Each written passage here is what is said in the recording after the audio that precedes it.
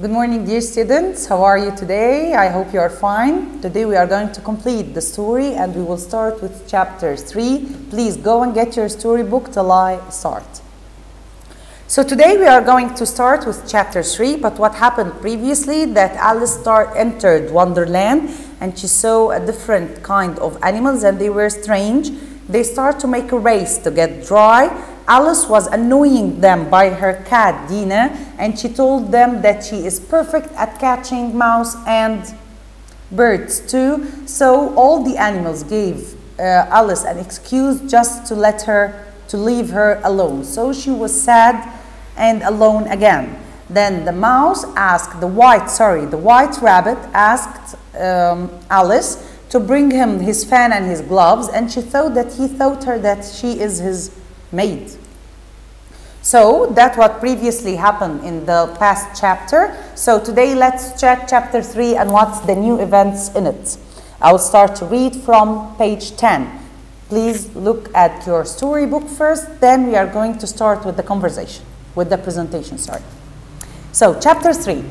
The gloves and fan were on a small table near a window in the tiny little room. She took them in her hands, and as she turned to leave, she saw a very small bottle on the table. There was no label on the bottle this time, but Alice thought, every time I drink or eat something very interesting, things happen. So she began to drink.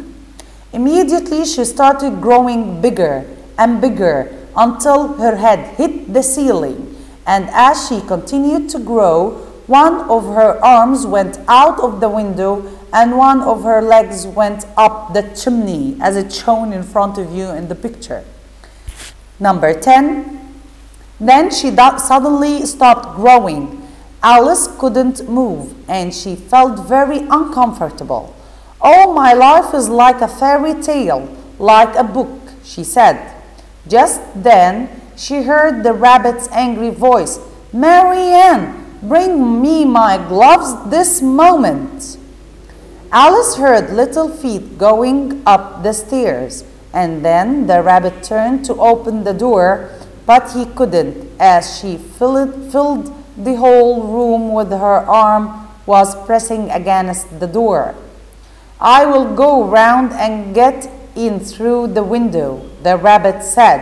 But when he reached the window and saw Alice's huge arm coming out of it, he started, please turn the page 12.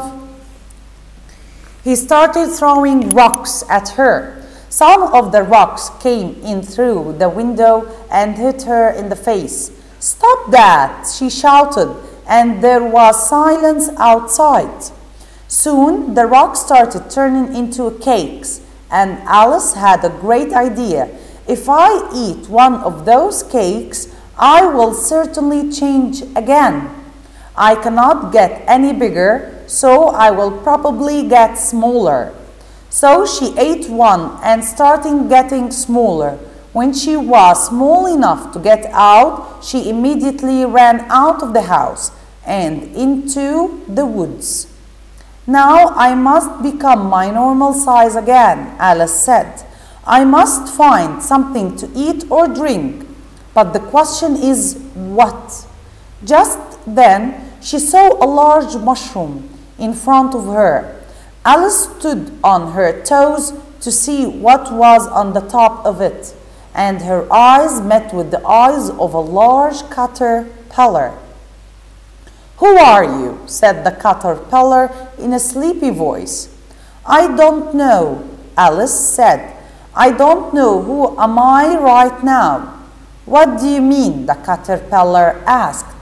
I change size many times in a day. It is very confusing," Alice explained. "It isn't," said the caterpillar. "Well," said Alice, "you will find out someday when you turn into a butterfly." "No, I won't," the caterpillar said. "Well," said Alice again, "maybe you will just very different from me." "You? Who are you?" asked the caterpillar. "Why don't you tell me who you are first?" said Alice. "Why?" asked the caterpillar. Alex couldn't think of any good answer and she got very angry. She turned around and walked away.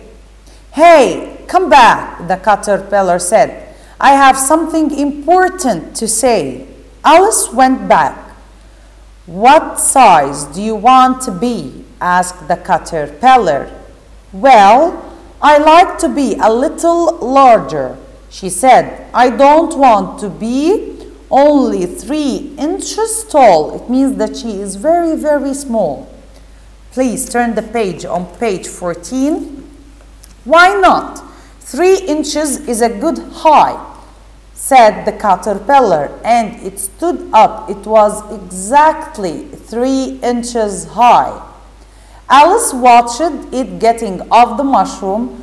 "One side will make you taller and the other side will make you shorter," the caterpillar said as it went away. "One side of what?" thought Alice.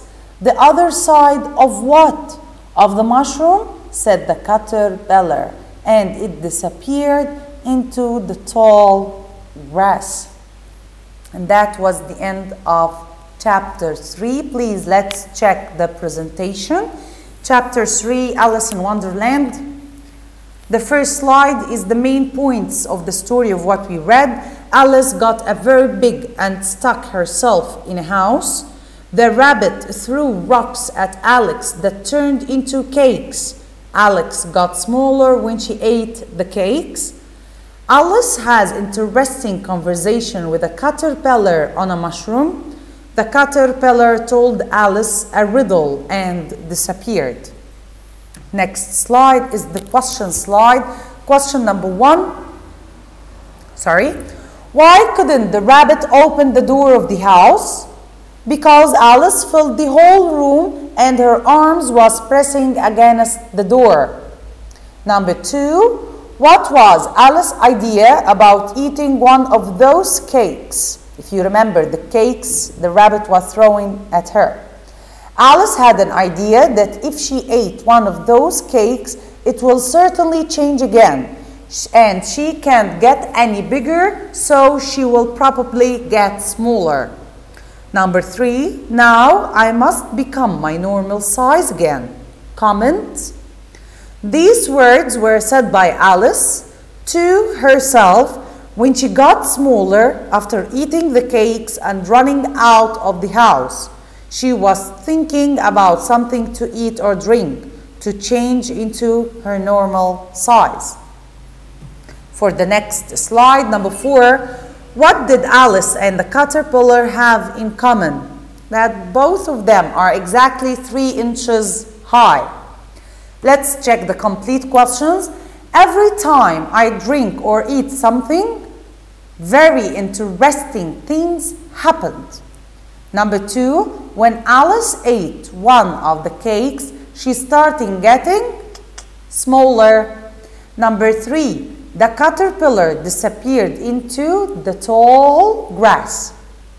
One side will make you taller and the other side will make you shorter. That was the complete question, and that was the end of chapter 3 of the story. See you later in other chapter. Bye-bye.